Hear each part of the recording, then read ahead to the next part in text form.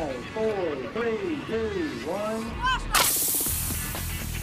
And we are confident that you will become the science and technology leaders of tomorrow.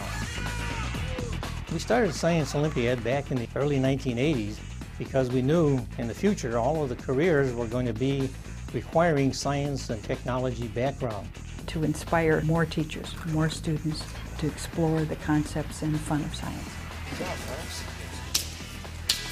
Back in 1984, our first tournament, we had 17 states that were represented. Now we're in all 50 states. It made a dramatic impact on the lives of thousands of students.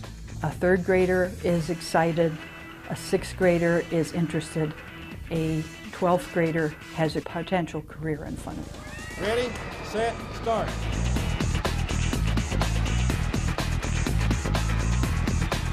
I enjoy meeting different people from different places. It's a good learning experience because you have to do that a lot in life, work with other people. The team unity and it's the spirit, and that's what we're here for. I think now's our time to show off our best. We're just going to do the best we can. I think that's all we can do.